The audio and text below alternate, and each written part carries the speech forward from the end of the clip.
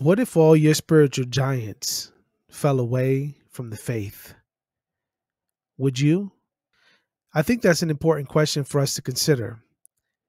If all the spiritual giants of our day, sure, we all have our own spiritual giants, and that's okay. If you recall in Hebrews 11, there's the great hall of faith. Men and women that we can look back on in time and say they've endured to the end. They were faithful. Well, in our day, there are people that we can appreciate, men and women who are faithful to the Lord at our churches, those that we've watched for many years, people like Paul Washer, people like James White, others who have stood faithful, and they've been solid rocks for us. But what if they fell away from the faith? What if they denounce Christ? Or what if there was some sexual sin or some financial scam that was taking place, or some kind of pastoral abuse or neglect in the home that would create some kind of divorce or separation? You fill in the blank. What if that took place? Would that destroy your faith? I hope not. And this is a question that each of us really need to get down to at the center of our affections. Are we passionate about worshiping the Lord Jesus Christ for who he is? Or do we idolize someone so much and put them on a high pedestal that as soon as those four legs are knocked down, so too crumbles our faith? What if the allegations about John MacArthur are correct? What if new allegations come and they come to be true? Now, don't get me wrong. I don't want you to feel skeptical about the leaders that you have. I think that we should appreciate and thank God for those who we have before us. And I don't use any of those examples to try to connect those things to those individuals or to anyone that you admire and look up to. That is not my intent at all. What I'm trying to communicate as best I can is that we are weak, we are feeble. If our hope and trust is in a person, aside from Christ alone, then we have put ourselves in a very vulnerable place. The reality is, if it were not for the grace of God, each of us would fall. Each of us would turn away from the Lord. And yet, even for those of us who are in Christ, who have truly tasted and seen that the Lord is good, we too may fall. Now, I pray that would not be the case for you and for myself. I pray that I would be faithful to the end. But do you remember Ravi Zacharias? Oh, Ravi Zacharias was a godly man. He was an educated man. He was a fire-filled man. And when he spoke with zeal and passion. And it seems as if Ravi Zacharias was living a double life his entire ministry.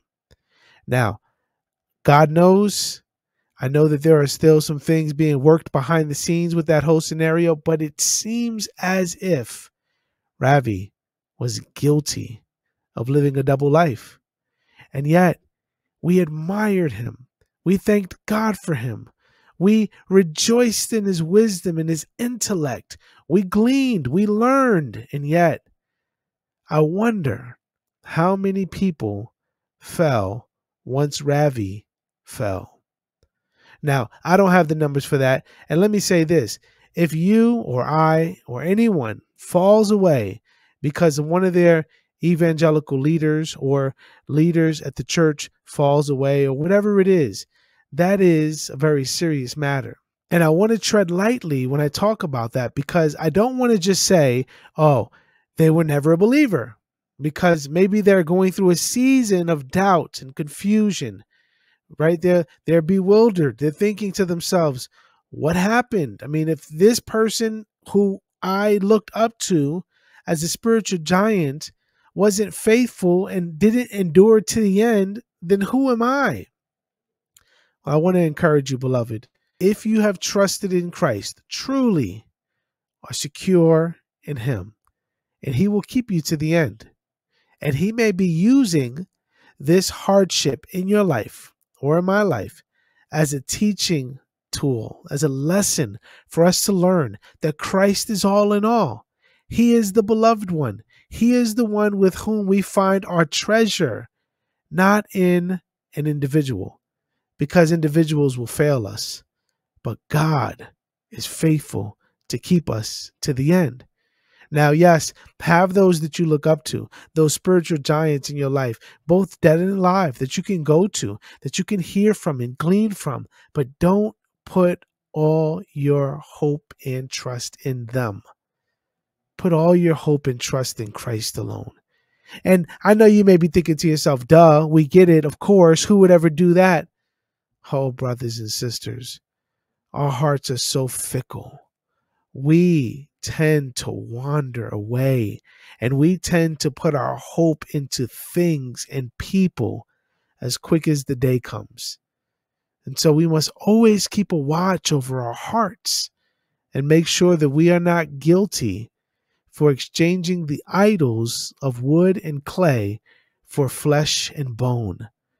We must watch our hearts, all of us. So the question is, what if they fell away? Would you? By God's grace, I pray the answer is no. And I pray that if anyone who is a leader at your church or a mother in the faith or a father in the faith falls away, or if they fall down, right? The Bible says that a righteous man falls 7 times and he gets back up. If they fall down, that they would continue to remain faithful to the Lord in spite of their falling, that they would get back up, and that they would learn from this lesson, whatever it was, and that their faith would be strengthened. But for you and for me, let us pray that God keep us from making light of Christ. Let us pray that God keep us from turning away from Christ, that loving the things of this world would pale in comparison to the beauties and the excellencies of Christ. So if they fell away, would you? I pray not. I hope not. I plead that that would never be the case for any of us. And I pray that we would be faithful to the end. Well, that's all I have for today. God bless you. Grace and peace.